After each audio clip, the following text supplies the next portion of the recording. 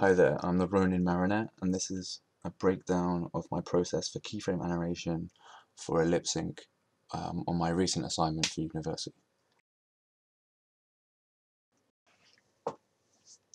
So opening up Character Animator, you'll find in the main start panel this little guy here, this little blank puppet. You want to open up him, and that'll either open up in Illustrator or Photoshop. And Character Animator, the way the structure of the hierarchy is, every character starts with a plus at the start of their name, and then the hierarchy goes down in groups. So we don't want to mess with the hierarchy. All we want to do, the changes we want to make are to the visms, which is the little faces. So the D's, the U's, the E's and L's, all of these need to be changed, but only a slight change to the artwork. We want to put the text that represents them onto the actual artwork and then collapse that layer, but ensuring that the hierarchy name is still exactly the same and everything is still in the same order. Once you've changed all of those, you want to save him.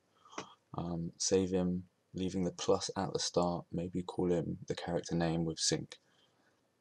The plus is important because without the plus, the file won't be recognized as a puppet within Character Animator.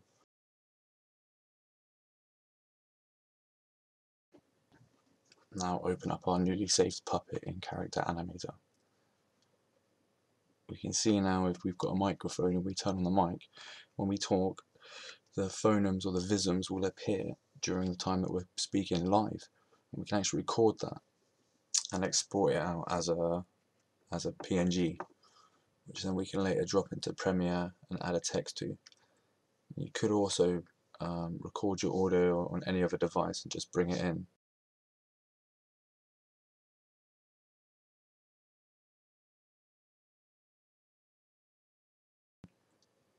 So once in Premiere, we can add a little text. As you can see, the yawn, uh-oh, I'm late, is not there originally. So we add that to give us a cue for when we're in 3ds Max for when the piece of dialogue starts, and we know exactly which piece of dialogue it is with all of the words clearly listed.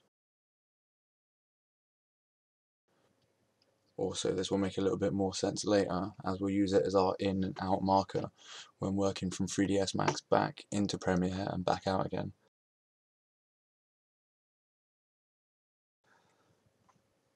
Once we've exported out our text prompt on top of our character puppet, we can put it onto a plane into 3ds Max, and then that will animate across the timeline.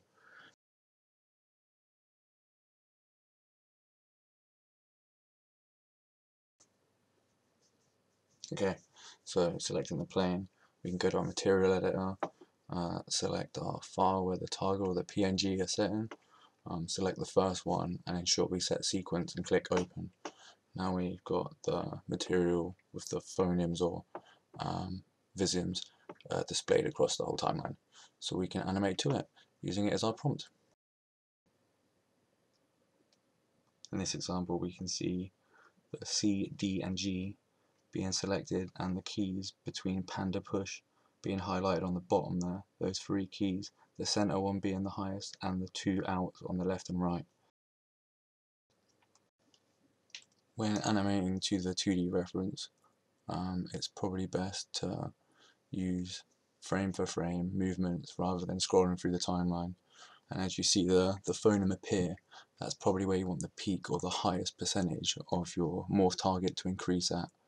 And then over 3 or 4 frames I found is best to reduce that percentage back down to 0 so it blends with other phonemes but also isn't too quick or rushed. While working in 3ds Max, it's probably best to have 2 views. One will be the camera view, which will be fixed on the character's lips, so we're ready to render, and we've always got a static position so we can keep checking from the same point of reference each time. Okay, now we've laid most of our visms and we've got most of it animated to the reference. We can render it out and see if it looks any good up against the audio in Premiere. So we'll select the frames just like where the text starts and where the text ends. We want to still be able to see the text for each piece of dialogue because that will be our cues to match it up in Premiere.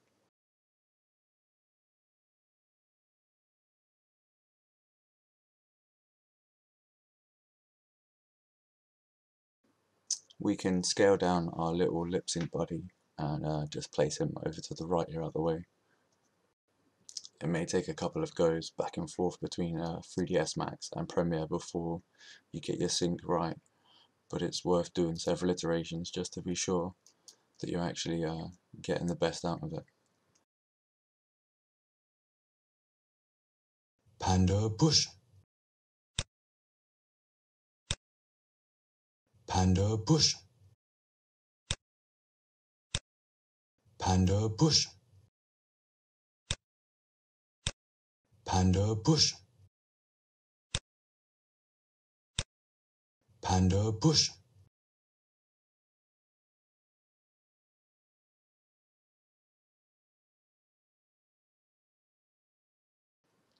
Thank you very much for watching, and let me know in the comments if this has helped anyone. Hey, I'm not finished yet. Bring me back my desk. Hey, no, don't fade me out. Don't fade me out. Hey. Hip, yip, yippee.